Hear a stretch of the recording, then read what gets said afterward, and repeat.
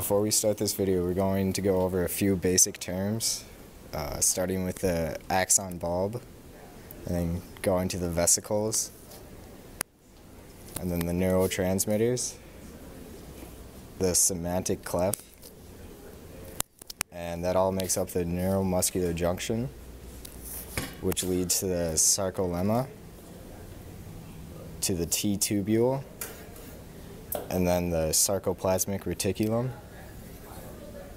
the calcium ions, and the sarcoplasm. Skeletal muscles will contract or relax when they receive electrical signals via action potentials from the nervous system. A neuromuscular junction is the site of the signal exchange. This is where the synaptic bulb of an axon terminal and muscle fiber connect. An electrical signal, is also known as an action potential, is conveyed down the axon of a somatic neuron to the axon bulb, which is located within the axon terminal. Chemical signaling occurs when the neurotransmitter molecule release is stimulated by the action potential transmission, causing the vesicles within the axon bulb to expel neurotransmitters. In this case, we have acetylcholine into the synapse or synaptic cleft, where it will then bind with the ion channel receptors on the sarcolemma or the membrane of the myofibril. The binding action of acetylcholine neurotransmitter to the receptor causes the receptors to open, allowing sodium ions, which are highly concentrated on the outside of the myofibril, to flow inside, depolarizing the sarcolemma. As sodium ions enter, voltage-gated channels open, regenerating another action potential. The sarcolemma will then convey this electrical signal along its length, where it will then be able to propagate down the T-tubule. ATP binds to myosin and hydrolysis occurs, pulling back the myosin head into an extended high-energy position, leaving byproducts of ADP and inorganic phosphate.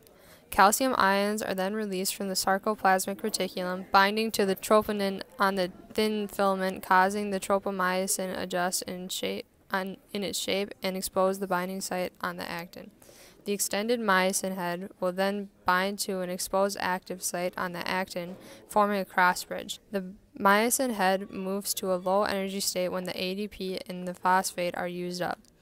Still attached to the actin, it causes a movement called a power stroke. ATP is then reintroduced to the binding site and breaks the cross bridge between myosin and actin. The leftover ADP and phosphate are then recycled and the process repeats. Mortis frequently occurs, which causes a body's joints to become stiff and immovable. Rigor mortis occurs because the sarcoplasmic reticulum becomes completely permeable and all the calcium ions rush out of the sarcoplasm.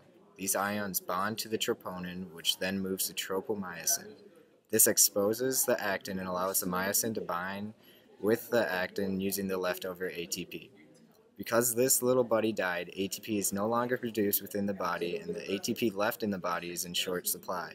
There's not enough molecules to break the bonds between actin and myosin, leaving all the muscles in a contracted position. Having the muscles in a contracted position results in an overall stiffness in the joints, which is known as rigor mortis.